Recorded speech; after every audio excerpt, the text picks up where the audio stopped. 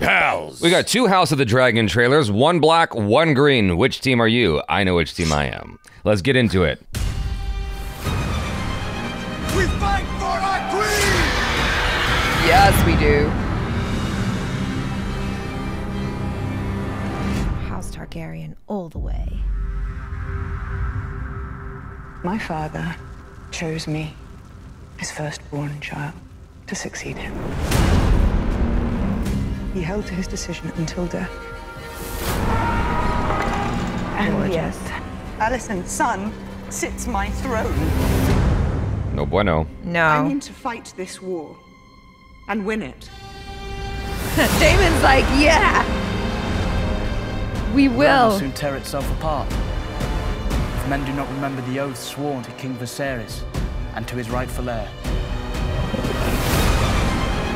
The High Towers are marching. You must crush this beast at its head. Our terms are very simple.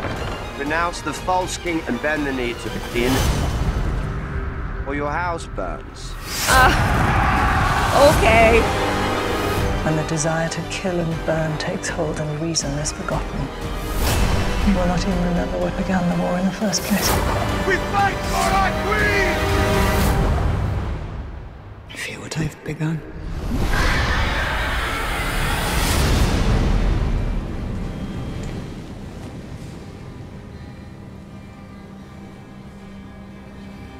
Drama. That looks awesome.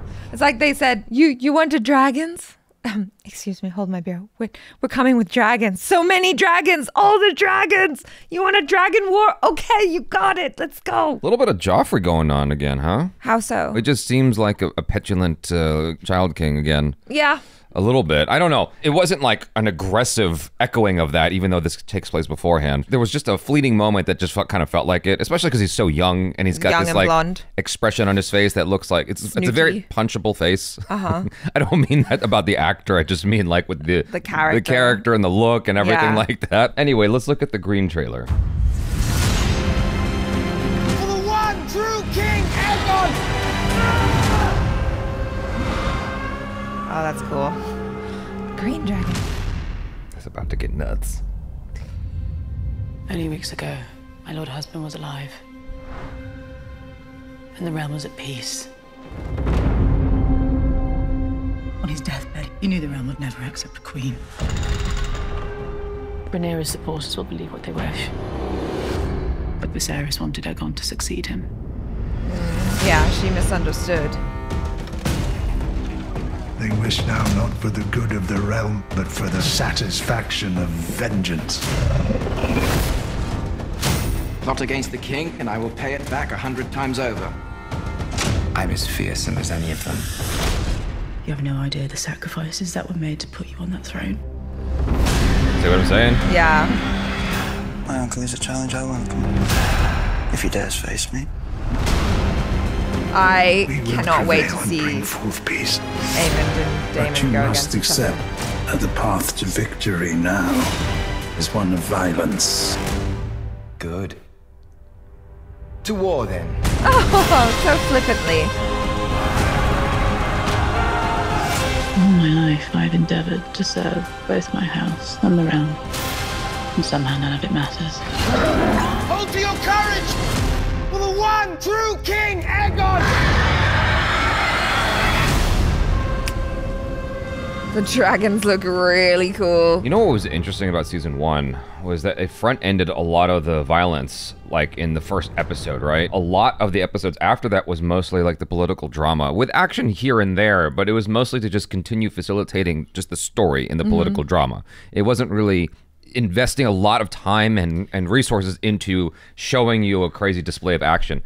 This feels like it's going to do it slightly different, with more emphasis placed on the action. I didn't mind season 1 at all. I really enjoyed it, by the way. The political drama and intrigue of all that stuff with the houses and whatnot, that was all lots of fun to me.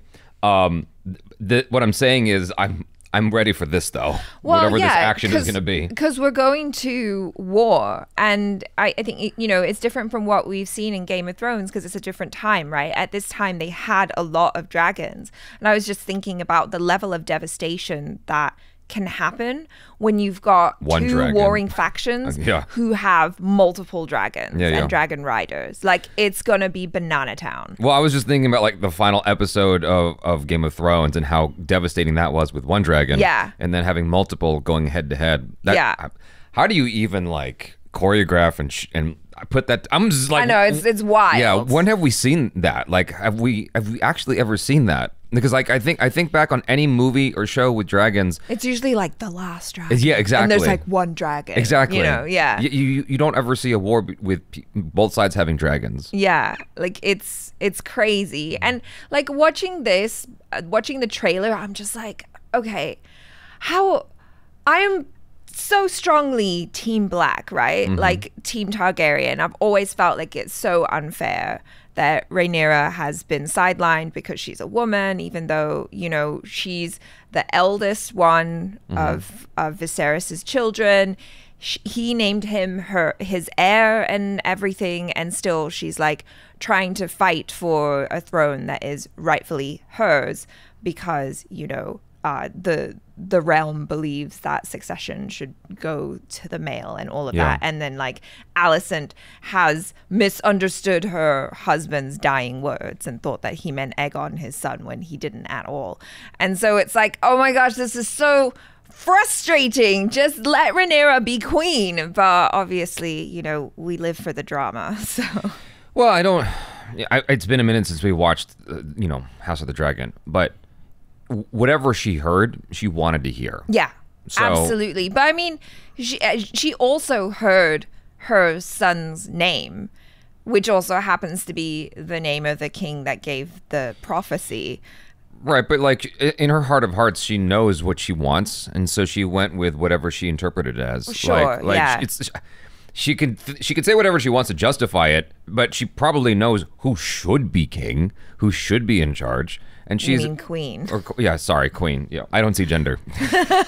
I'm just saying, like, she probably knew who should have been in charge, and she went with her ego and, you know, what she wanted. Of course. And I mean, they have a personal little vendetta against each other anyway. A little tiff. A little tiff. You know, little tiffs leading to big wars. Leading to lots of people dying. Yeah. Isn't that just history? I don't know. What do I know? I mean, it definitely has that kind of poetic sense that you get with the likes of any other saga like Star Wars or whatever, where you kind of have these repeat ideas that come up again and again. And so here it's the same idea. You know, you have a couple people in charge who are all kind of awful in their own way, and they're going at it with each other, and everybody else has to suffer as a result. Yeah, I mean, I think there was like a really poignant line, I think, that Rhaenys said in the trailer, where she was kind of saying, you know, you might forget what you're actually fighting for. And I think that's maybe crucial, where, you know, in the beginning, they're fighting because of this one thing. And then later on, it's just going to get so messy and so crazy. And it's like, wait, why are we even doing, is it even worth it? Yeah. You know what I mean? It's always worse when it's family as well. Because Well, that's when it's nice and juicy and bloody.